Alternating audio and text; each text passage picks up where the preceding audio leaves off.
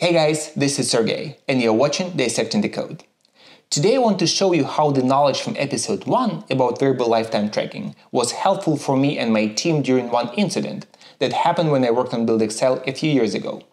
BuildXL is a next-gen build system, and a typical build has multiple stages. First, we need to parse all the files. Then, we need to figure out what's in scope based on conditions like environment variable, debug release mode, etc. Then, we evaluate a build graph to find what we are going to do exactly. And finally, we run the compilers and other tools to produce the build results. In reality, it's way more complex. But here's the key thing. Each stage produces some artifacts used by the next stage, and those artifacts are no longer needed after that. For large builds, these stages take quite a bit of time and are very resource intensive. Here's a simplified version of the code just to illustrate the problem.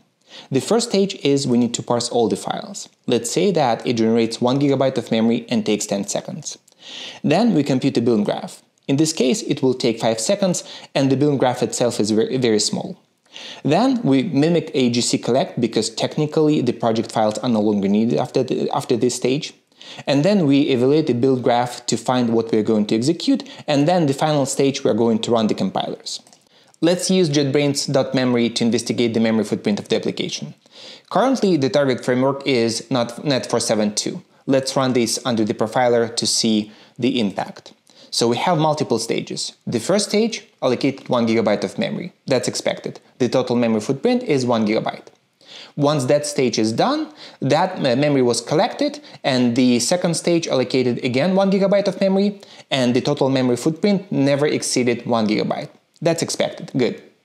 Okay, now let's switch to .NET 9. Let's recompile and use the same tool to see what's going to happen in this case. Let's run the .NET 9 version. So the first stage allocated the same 1 GB of memory. That's expected. And now once it's done, we can see that the second stage allocated extra 1 GB of memory, but it seems like the data from the first stage are not being collected by the GC. So let's investigate why. Let's investigate the memory issue in Visual Studio. We can run the code. We'll speed this up a little bit to get to the final state. We can see the same memory problem in Visual Studio as well. We can take a memory snapshot. It will take some time to generate it because it's 2 GB of objects. Now we can open that. And if we sort by inclusive size, we can see that both project files and evaluation result instances are still being alived and referenced from a local variable. So let's look at the code once again to understand why this is happening. But why? We should be able to rely on the variable lifetime tracking and the GC info. Just a quick recap. The jitcompiler informs the GC when the last time a local variable is used and can be collected. So you don't need to set it to null to make it eligible for GC. And it seems like this behavior has changed between full framework and .NET 9. Once we saw this with our team, we were thinking that we hit a bug in the GC, so we reached out to the CLR team asking them to investigate this case. But actually, this is not a bug. This behavior is absolutely by design. And to understand this behavior, we need to better understand tiered compilation and its impact for async methods. To run a method, the jitcompiler needs to translate the intermediate language into the machine code. And this process should be fast. But it takes time to generate highly optimal code, so you can't get it all. You can solve this by using NGen or ahead-of-time compilation, but this is definitely a topic for another episodes. And to solve this problem, the JIT team introduced a feature called tiered compilation. When the method is compiled the first time with tier 0, the JIT produces code quickly with just a few optimizations. And if a method is called repeatedly, like thousands of times, the JIT compiles this again in tier 1 with more optimizations, like precise variable lifetime tracking. In our case, the build method is called only once, so when the tiered compilation is enabled, it stayed in tier 0 without any fancy optimizations. As a result, the lifetime of project files is not tracked, and it stays alive for the entire duration of the method. In episode 1, I showed how to force all the optimizations but using method impl aggressive optimization attribute.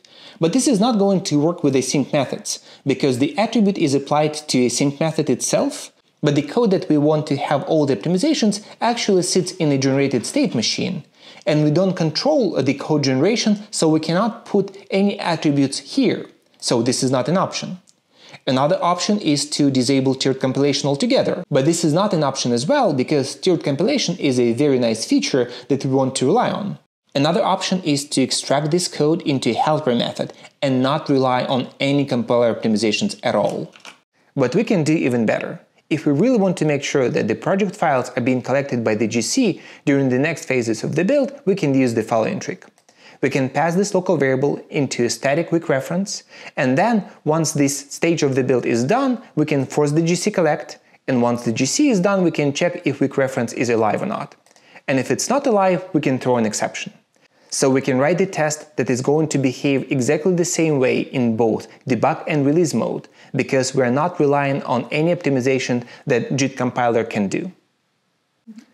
Variable lifetime tracking and the GC info is an internal detail we should never rely on. In our case, we did rely on such optimization without realizing it. And once we migrated from .NET 3.1 to .NET 6, we faced this memory leak. And in reality, it was just a mix of tiered compilation and async methods that affected the reachability of local variables. If you enjoyed this deep dive, hit that like button, subscribe, and let me know in the comments below what .NET topic you want me to cover next.